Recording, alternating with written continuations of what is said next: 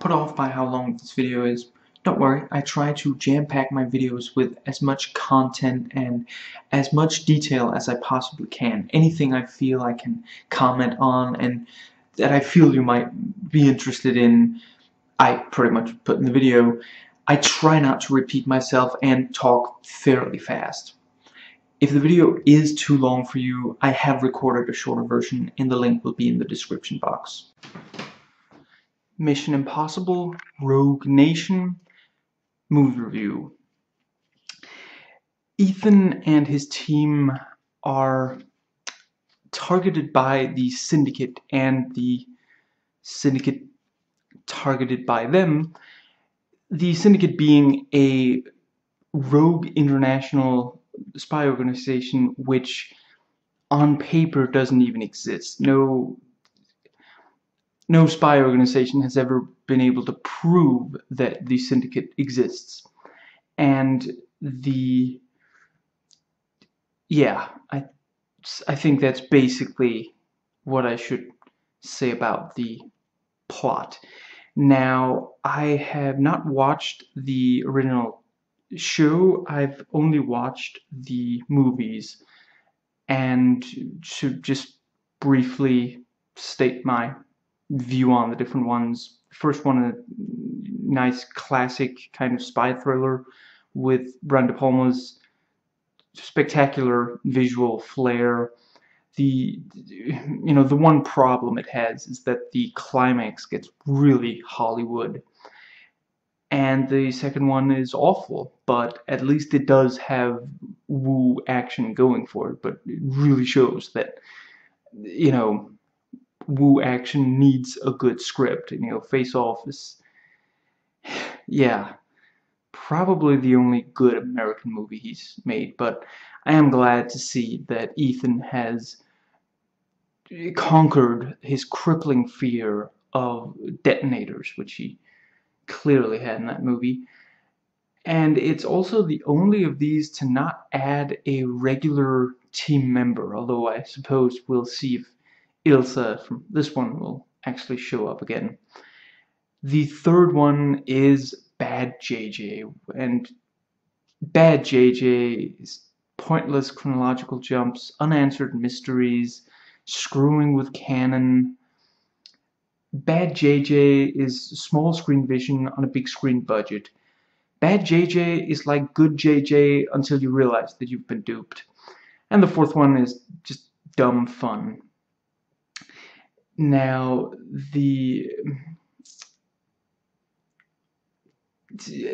as usual, as usual, the team is betrayed or tricked or in some way or another work unauthorized in the film. Now, this has the benefit of some very competent bad guys, which really makes, you can really tell that these guys are also spies. This is, these are people who know what they're doing. Now, this also has a very interesting villain. You really want to see this guy. He reminds me some of the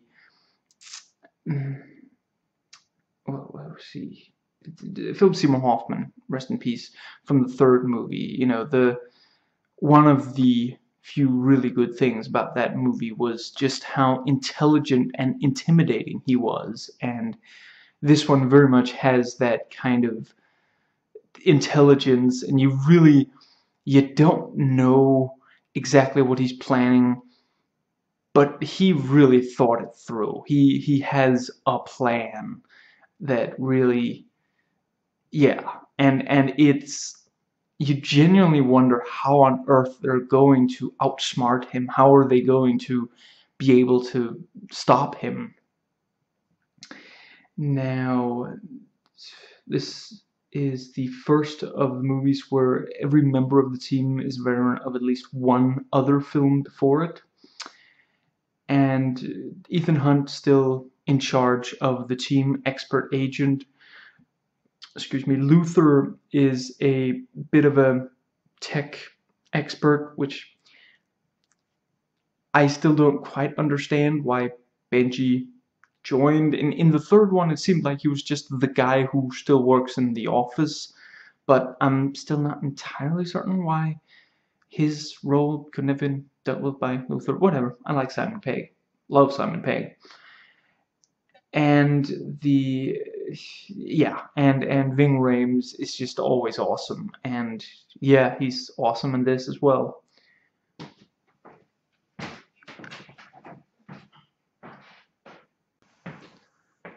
That brings us to Benji, also tech expert. Seriously, they're like both really good hackers or something. Anyway, and Ilsa Faust, She-Wolf of the SS. She's a double agent and really mysterious character. There's this sense that she may very well betray them. You know, there's a bit of the Dark Knight Rises Catwoman going on there, and yeah, she really, you never know if you could trust her, and it's done really nicely. And she's been compared to,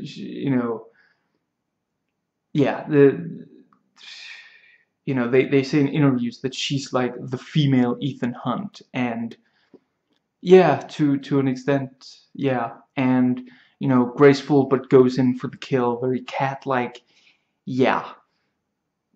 And this is the first thing I see Rebecca Ferguson in, but she's awesome in this, so I'd like to see her in more. And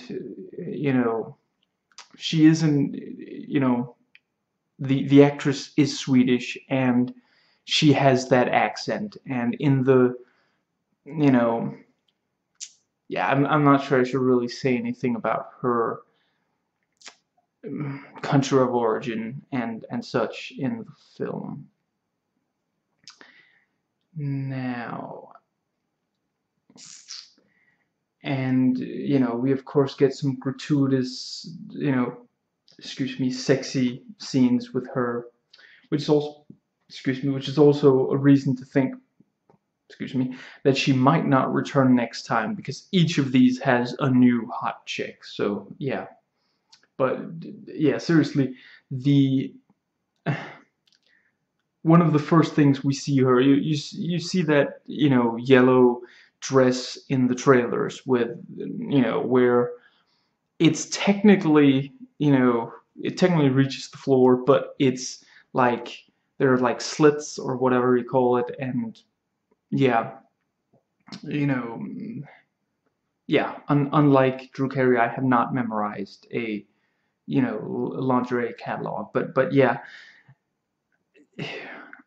one of the first things you see is her walking in that dress, and the camera has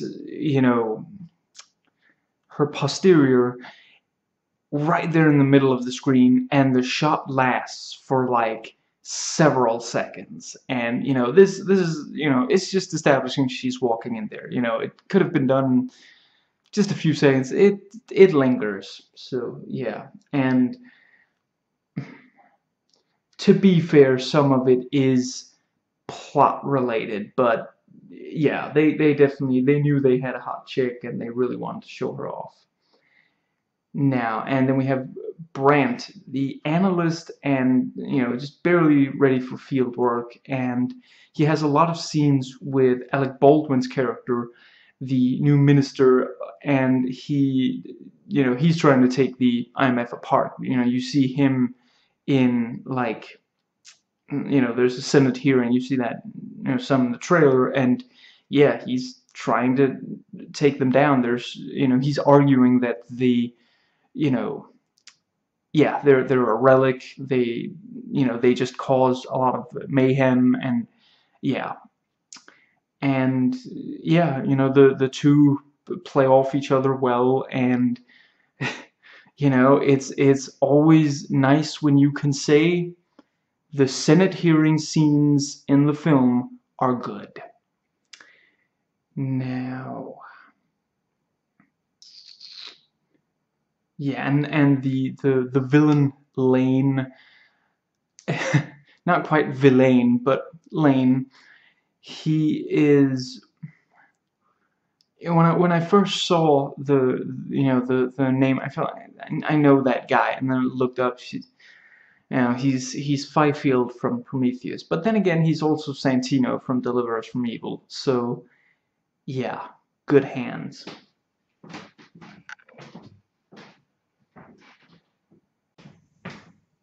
By good hands, I mean that we are in good hands, not that the actor has good hands, because I wouldn't know. The movie is just about 2 hours, pretty much, like, 2 hours 5 minutes. The opening scene, it's the thing you see in the trailers with, Tom on the outside of the plane. It's a little annoying because the team are basically like arguing with each other and nagging, and yeah. Now, the first new character we meet in this literally just fawns over Ethan's, many achievements. To be fair, it does turn out that she's then killed, and it's, a sympathy thing, oh, but she was so young, and she was, in awe of him. Maybe she could have been a good agent or something or other. And yeah, I mean, this one he didn't even have time to train.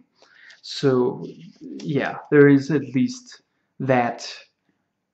It's not completely gratuitous, but yeah, like with Ilsa, it's close. And I can confirm that the bad guy does not spend all of his screen time pouting. Now, this follows up on 4, which I thought was nice and interesting. These kind of tend to act like the others didn't so much happen. Like the characters return, but they don't, when they're suddenly in a completely different movie, because each of these movies has some different, different flavor to them.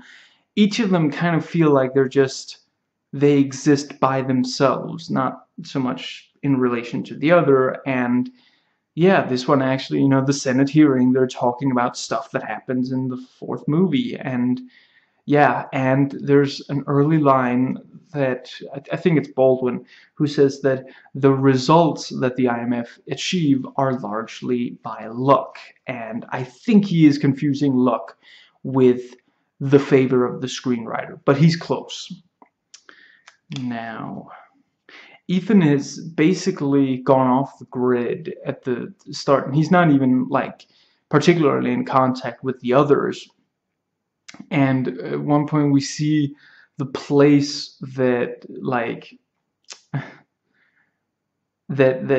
place that he had been staying in. He has like this wall of, conspiracy theory stuff. It even has stuff that really sounds like, I think one of the things was like World Bank in crisis or something, and I'm like, okay, now you're getting really close to like, yeah. Now, there's this ongoing thing of Ilsa having to take off her shoes in order to run or fight or the like.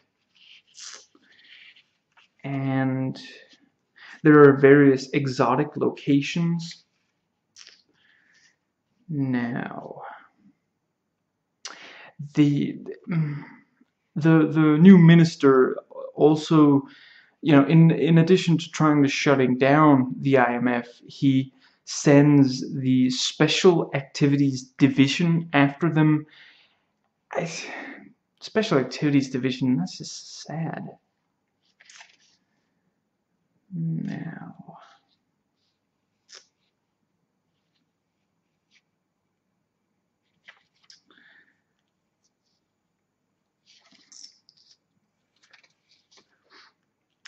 one thing that is a little unfortunate is that Alec Baldwin, there's a chunk of the film where he's just not really in it, and yeah, you kind of missed his presence. He was a really, yeah, it was a lot of fun when he was on screen. there is at least one surprise face mask reveal in this, and no, it wasn't the one that the trailers gave away. Now, and that appears to be, yeah.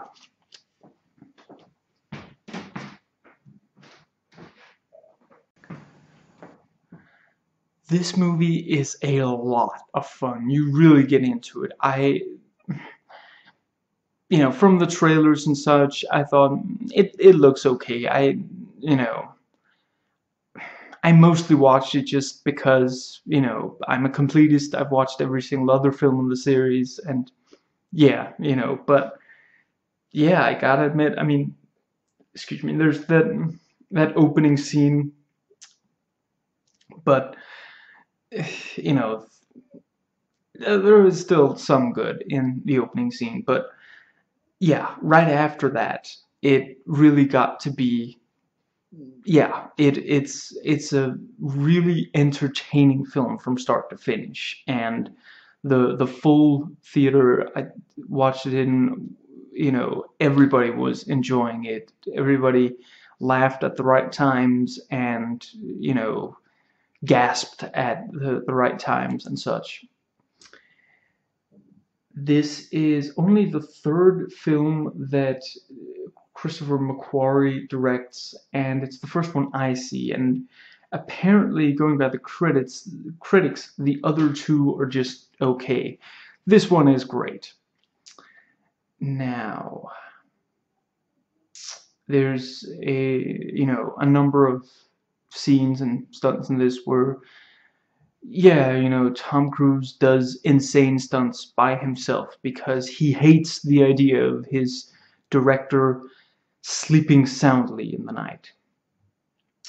Now, the trailers do give away some outcomes of scenes, but there's a lot that they didn't give away at all. So, yeah. And there are some really cool gadgets. The actions and settings are very nicely varied. You've got fights, shootouts, chases on foot and by vehicle, and some very nice, surprising outcomes. And there's this, one of the first places we see Tom is in that cell that we see, also in the trailer, where Ilsa comes in and helps free him. When, before she frees him, this guy comes in, and, basically the idea is he's going to be interrogated. And Ilsa walks in, and she draws out, she's got like these syringes and these small little glass jars of, and you picture in my, okay, so it's like truth serum, or, just, yeah, something that would make him talk. Maybe it causes pain. One syringe causes pain, one takes away pain, something like that. But then in comes Vinta, who is apparently nicknamed the Bone Doctor. And he has like this set of, like, he's got, it looks like Dexter's set of knives, or something that you would find in like a, what's it called? And, someone performing autopsies or something. And yeah, he grabs this thing that, looks like it could saw bone, something like that, and then they escape.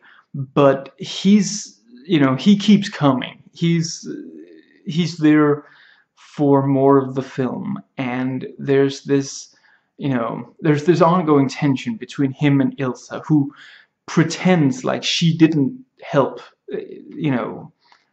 Tom get free, Ethan get free from the prison. So she has to earn the trust of Lane. And yeah, the Bone Doctor is there, and we see it, we can tell that sooner or later there's going to be a you know, a duel between, yeah, and it's, you know, you really look forward to it, and it's well worth the wait.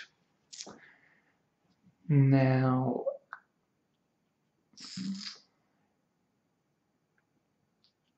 among the settings are Morocco and the UK. Now, and yeah, as with, you know, the others, there's at least one perfect face mask. I don't recall if Ghost Protocol had one, but that one might be, you know, that would still make that one the only one. And I also don't, there wasn't a scene of Ethan lowering himself, you know, suspended above, you know, over a flat surface, which I'm also not sure was in Ghost Protocol. So at least they're, you know, going against some of these tropes. Because frankly, that one never needed to be a trope. It was awesome in the first movie. Even in the second movie, it was pretty ridiculous. And yes, there's Tom Cruise on a motorcycle, and there's Tom Cruise running a lot.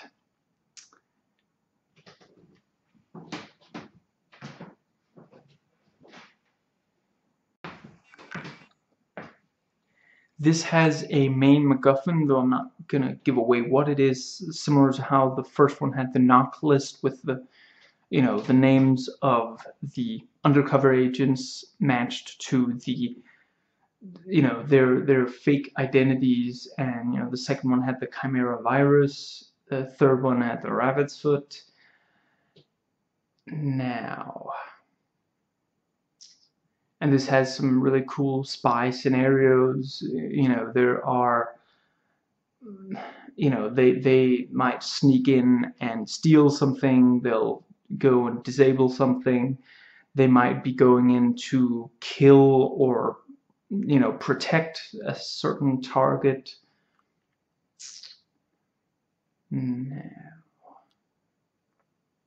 much like in the second one, someone might shoot someone or something that they're trying to save.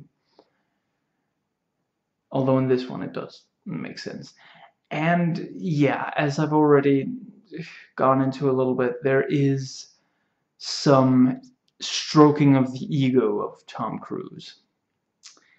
Now, this is a PG-13, but it doesn't really distract by that. You don't feel like there should have really been blood there. We really should have seen that something. Now, the climax is great. And it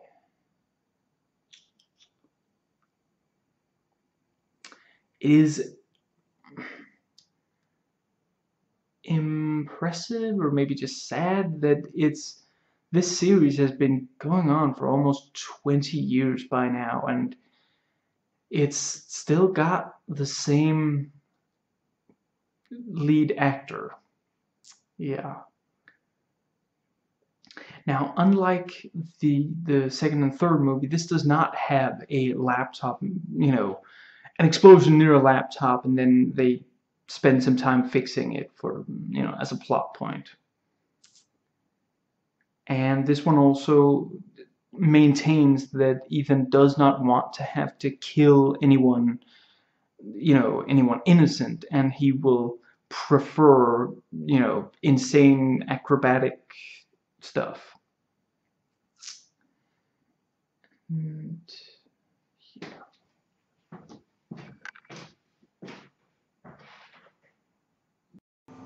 I've reviewed other parts of this franchise. The links are in the description box. Please comment, thumbs up, and subscribe for more content.